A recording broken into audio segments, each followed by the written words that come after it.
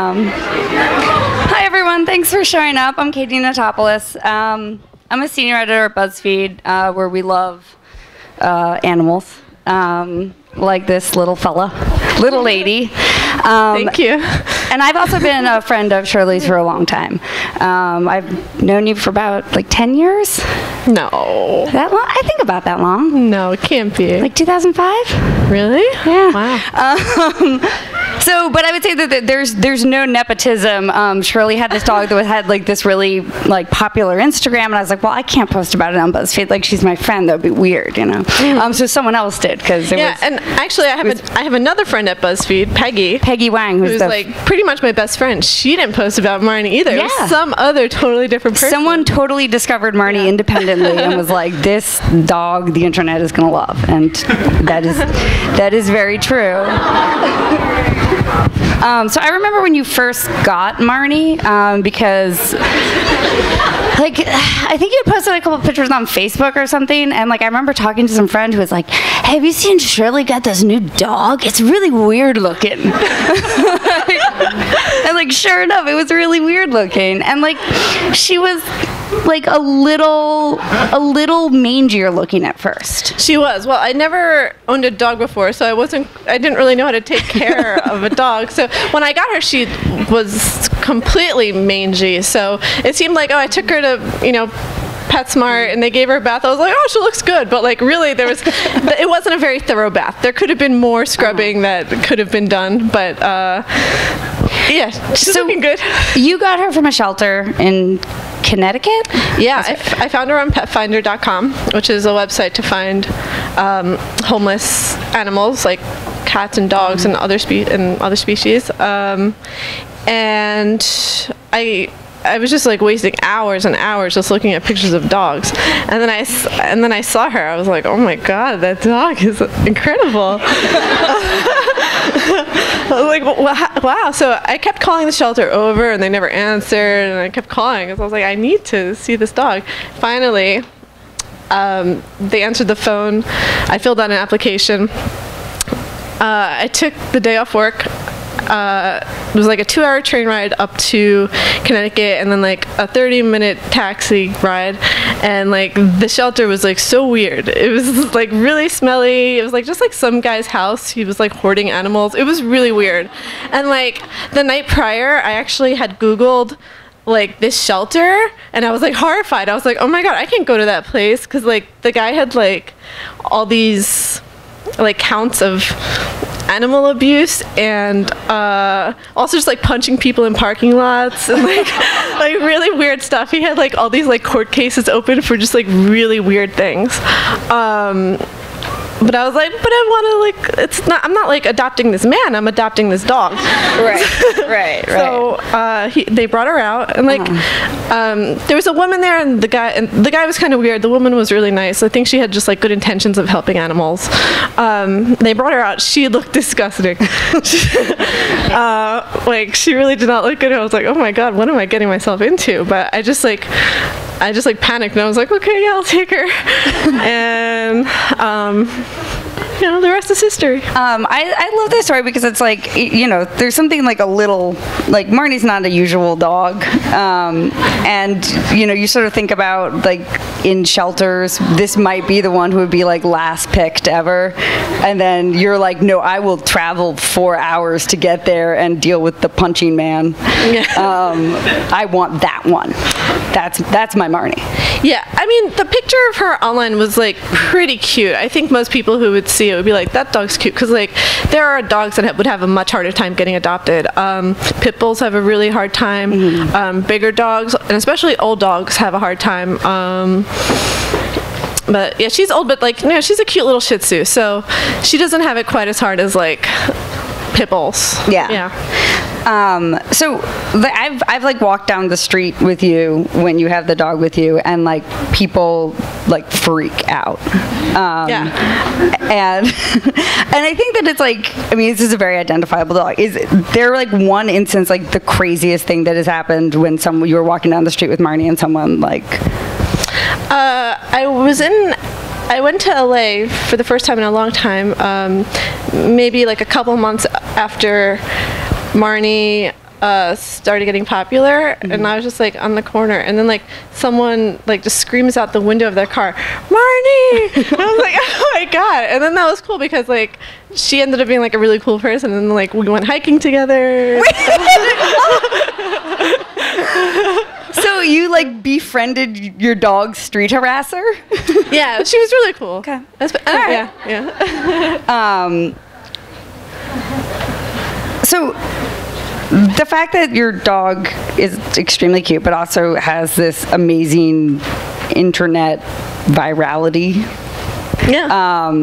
is really fascinating to me, because it's like, I think, everyone loves cute animals, but like, why this one? I mean, she is exceptional. But do you, like, I have a couple of theories about why Marnie was so popular on Instagram and the internet as opposed to like a different dog, and I think that like Marnie's voice is a big part of that, and that it's really authentic. Yeah, like like it's like you look at her and you're like, that's exactly what that dog is saying. Like that's 100% how that dog talks. Like that makes sense. That is accurate. That's authentic. Yeah, I always find it weird. Like early on, like I was following a lot of dogs on Instagram, and like people would just write captions, and I'm like, that dog would never say that. So I just try to Marnie does have like a really big personality. I think I can usually know what she's kind of thinking, and yeah, I just try to really like get in Marnie's mind. I really just go there. I'm like, what's Marnie thinking right now? And I go with that. I also like that, like Marnie is like, I mean, the situations that she's in her different photographs are like, it's not just like a bunch of pictures of her. Like she has outfits. She's in different places. Like she's traveling around, but she's also like, I feel like she has like a very New York attitude too. She's cool. She's very cool. Yeah. In your book, there's like a picture where she's on the subway and she's like, "Stop manspreading," and it's like that's such like that's such like a uniquely New York thing too. That like I don't know I also feel like that's kind of like that's Shirley Braha saying "Stop manspreading." That's not necessarily. No, that's what Marnie's thinking for sure. Yeah. What's been her favorite outfit to wear? Whatever gets her the most treats, I think. But I would say stuff with glasses is hard. She doesn't like. She'll tolerate it, but she doesn't like glasses. Like whenever, like she's fine with anything until you start putting stuff on her head, and she's like, "Oh, come on." So I try not to do too much of that, but yeah, I'll never do anything that like really she doesn't like. But she wouldn't let me. She'd be like, "No, I'm not doing this." Does she have a Halloween costume? Yeah, we got a bunch. Did you? Or can you tell us what they're going to be? A little like secret preview.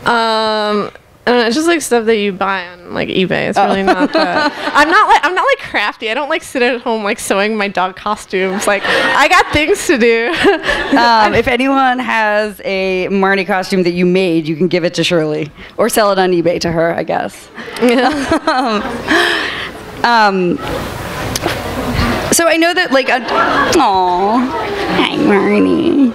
I mean, she's like, I think that she's so like chill is the thing that she's, I mean, this is a lot for a dog to endure, like a bunch of people. No, she loves it. That's the weird thing. It's like my dog is a freak. She loves crowds. She loves the attention. Like she's really not like any other dog. Like this. No. This would normally make dogs like nervous or like she's so just wants. She's never been happier. She's like, damn, I'm famous. What kind of legacy do you hope that Marnie will have? Years down the road. I mean, long term, I think the best thing that I could imagine would be just sort of helping contribute to the idea that adopting an older dog is like a really awesome and important thing to do, that people just sometimes people don't even think about it or consider it. They're like, oh, why would I ever adopt like a 10-year-old dog? The dog's gonna die. But a 10-year-old dog can live till 18 sometimes or 20, so you can have a lot of great years there. And also these dogs just need homes. Like we let millions of dogs die every year in shelters. It's just awful. Adopt an elder dog, guys. Does Barney have any famous animal friends? Well, yeah, I mean, we have like, there's definitely a bunch of dogs that I met through Instagram. Okay. Yeah, those are fun. The other dogs like slide into her DMs. Yeah, like, totally. Hey, seriously. What's up, Marnie? It's Yeah. me. One of our friends is in the book, Hamilton Pug. He's in there. Oh. And yeah, whenever, I think there's a couple other dogs in the book. Marnie gets along with other dogs, of course. Mm-hmm. She gets along with pretty much everybody. But I think, you know, it's a pretty exclusive relationship that she and I have. It's like, we're each other's soulmates, and like it's fun to like hang out with other people, meet other dogs, whatever. But at the end of the day, it's not like she's not like, I want to go hang out with Hamilton Pug. She's just like, yeah. Don't ruin my illusion that these dogs are true soulmate friends. I need that. In like the foreword to your book, there's something where you say that like you rescued her, but like she rescued you. I mean, I thought that was like really sweet, because I think that that's what the relationship that people have with pets a lot of the time, is that it's really a two-way street.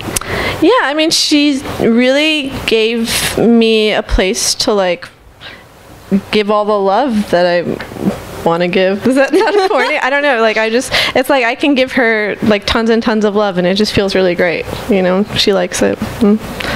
Well, those are all the questions I have. Does anyone in the audience have questions for Marnie? Oh. We'll do our best. We were trying to figure out what's the official name of Marnie fans. Oh, I've seen it online. Well, I've seen a few. I've seen Marnieators. Marnieators? I don't know. Does anyone have a good suggestion? Marnaholics. I don't know. Marnaholics. Yeah. Do you have any advice for young struggling dog Instagrams?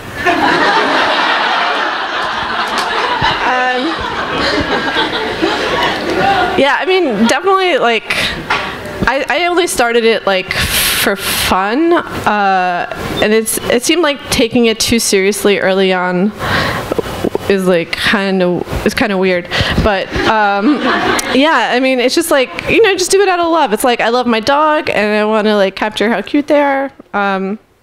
Yeah, just do it for fun, I would say. You shout out your question. Yeah, I have a very pressing question. Does Marnie ever bark? Oh, great question. Yeah, people ask me that sometimes, and it is a really good question.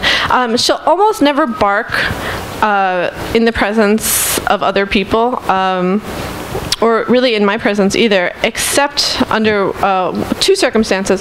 One, if like a dog like starts trying to hump her, she's not having that. Two is when she sees me getting ready to go out, she'll just be sleeping, and like you won't even think that she's like conscious. She's just like, you know, passed out. And then I go to the bathroom, I start getting ready to leave, and I come back out, and she's just staring at me, like, cause she like has a sixth sense. She knows when I'm like getting ready to leave. So then, if she thinks I'm like about to leave, she'll start barking, and if I leave without her, forget it. She'll just like bark for hours until I get back. So I bring her with me almost everywhere, because yeah, I can't have that. Couple more questions. Yeah. Do you have any comments on Marnie's potential 2016 presidential run? Yeah, we're looking for a running mate right now. And you know, more snacks for the middle class.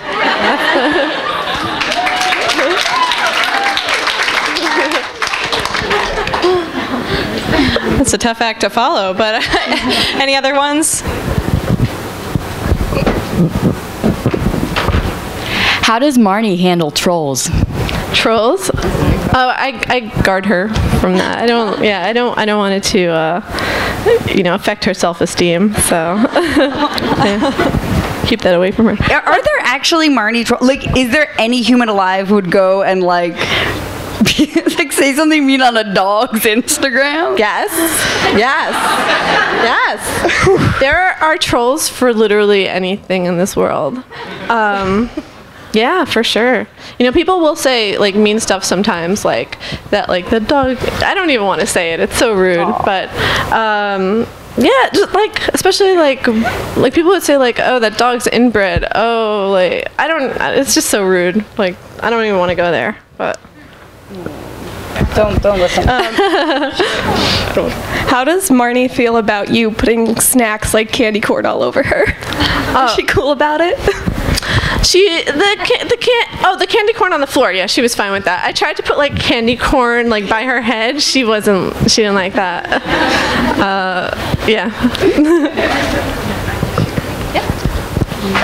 Does Marnie have a bank account? Like, does she make cash money? Yeah. She has a PayPal account. Yeah. Did you have? Thank you. Which celebrity is the most die-hard Marnie fan? Jonah Hill. Actually, and Jim Parsons from Big Bang. Yeah, he's also. We met him once. He really liked Marnie. But we've run into Jonah Hill several times because he lives in the neighborhood sometimes, and he's really good with her. He knows how to hold her right, and yeah, he's really cool. Any questions on this side of the room? We've kind of done this, so. Oh, sure. Would you ever do a Marnie movie like the Grumpy Cat movie? I don't know. I think it might be too exhausting for her, and I don't really know how it would work. I don't know. Here, wave. Wave. Good girl.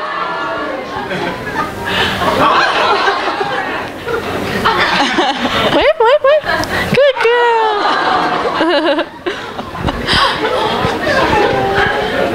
Are there any other questions? Marnie queries? Yeah, when's the 2016 calendar dropping? Oh, actually, I didn't finish making it yet, but it'll happen. Probably like end of November, early December. Yeah. Perfect. Yeah. Just go ahead and shout. Hi. I know like when Marnie first started up, I think you did like private things with people, but now I imagine like because of the schedule, do you guys just like mostly go to like events like that? Yeah, like early on, like I'd get emails from people that were like, my girlfriend really loves Marnie, or like I'm proposing to my fiance, and we're gonna be in New York, and can Marnie like deliver a letter? Say, so I was like, yeah, sure, but wait, so there's like a couple who got married because of Marnie? Oh, yeah, just because of Marnie. Yeah. They didn't even know each other. Nope. But yeah, like with this book and everything, I'm just like, it's not even about me getting tired. It's like Marnie, like she loves going out and doing stuff, but I don't want to do too much with her in a day because she's 13. You know, can't be running around town like crazy. Okay. Any other questions? Yeah. Where's Marnie's favorite part? Oh, if you want to stalk us, the best the best park is it's called Foley Square. It's like on Worth Street in the municipal building area, and it has like this huge area of grass where a lot of dogs. It's not a dog park. She doesn't actually like dog parks, but it's just a lot of grass for her to like walk around and smell grass, and yeah, she loves it there. So I try to bring her there almost every day, especially when it's nice out.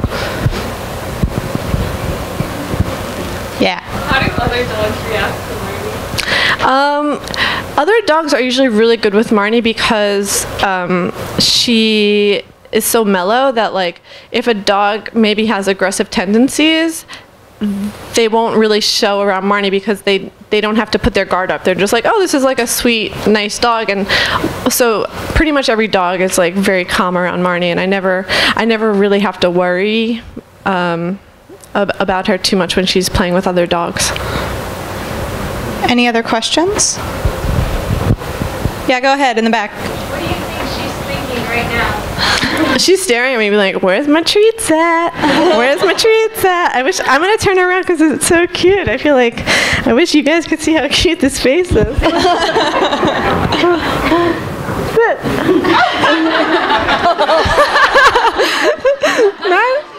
You got a one-track mind for those treats. Seriously. Don't look at me. I don't have any treats.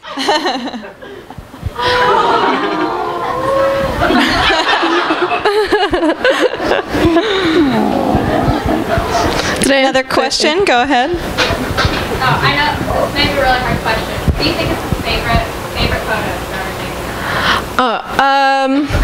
I think the one with the donuts from early on, because that was like that was like kind of like her breakout photo, and I was like, oh my god, my dog is something, she's different. Like, you can't do this with a lot of dogs. So just seeing her like being happy with a bunch of donuts on top of her, I was like, whoa, we could have some fun with this.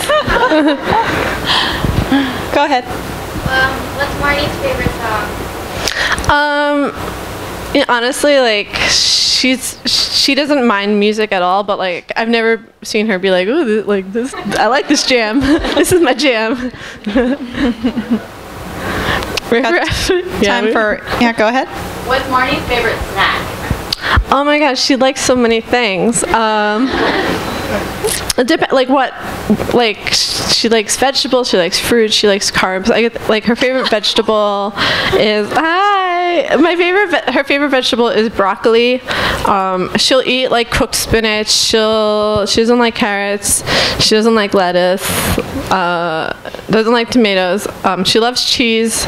She loves Greek yogurt. I give her that all the time. I usually just like give her bits of whatever it is I'm eating if she's interested in it, and it's like not poisonous to dogs, obviously.